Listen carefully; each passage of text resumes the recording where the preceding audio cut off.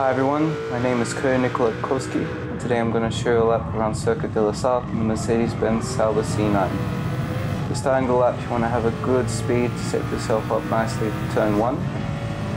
Get a good entry, brake just after the apex, a downward curve before the turtle sign, drop down to second gear, keep on the inside on the left as well as the right, have a straight exit out of downward corner. Going down to the S, you want to keep to the right, brake down in third, hug the inside on the left so you can get a better exit on the right. Be careful not to go out on the gravel on the left.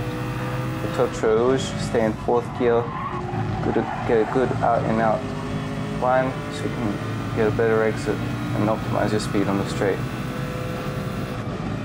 Now the important thing on the le or no biel is to just drain the gears as much as you can. Have a good top speed. Before the first chicane, you want to brake in between the 200 and 100 meter mark. Drop down to third gear. Keep on the inside on the right as well as the left. Be patient with the throttle so that you don't exceed track limits. Also don't lose momentum as well. Let's go through fourth and up into fifth gear, nearing over 300 kilometers per hour.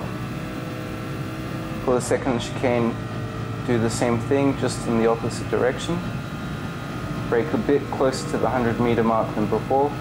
Stay in third. Keep on the left a bit more than the other previous chicane so you can get a better exit. Also be patient so you don't exceed track limits. And you want to have a straight line as possible through the Mulsanne kink. And then coming up to Mulsanne corner once again, you just drain the gears as much as possible, have a nice top speed.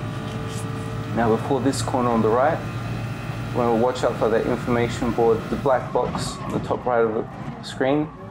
Brake down, keep to the left, drop down to second gear, hold in nicely through the corner and push as soon as possible as you can straighten your wheel and have good traction. Keep on the inside of both these small, very shallow right-handers, and coming up into Indianapolis, you want to take off the throttle right after you've passed the green asphalt on the left. Then as soon as you pass the apex on the right, you want to start braking. Turn in earlier in second, utilize the curve on the right, change into third gear, but then brake back down into second just before the 50 meter mark on the left. Have a good out in out line so you can push coming out of the corner in second gear, and just push through the corners, through the gears once again. Coming into Porsche curve, it's really important to have the brake balance set to the rear so you can turn in the car easier. Slow down right after the green asphalt on the left. Stay in fourth gear, hug the right. Do the same for the left and second left after that. Don't touch the barrier on the outside. For this next right, you stay in third gear.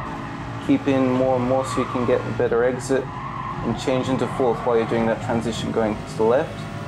On the Maison Blanche, again, you just push through the gears, and for the forward chicane, brake a bit before the white line starts on the right. Go over the first chicane in third gear, drop down to second, get the last chicane in second, have a nice exit so you can push all the way to the finish line.